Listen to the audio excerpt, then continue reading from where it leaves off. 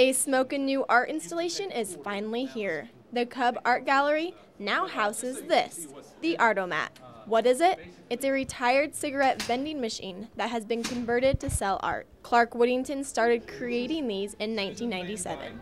When I first started this, I had a friend who had a Pavlovian reaction to snack wrappers. So he would go buy something from a machine when he'd hear the crinkle of cellophane. So I had the idea of putting art in a vending machine.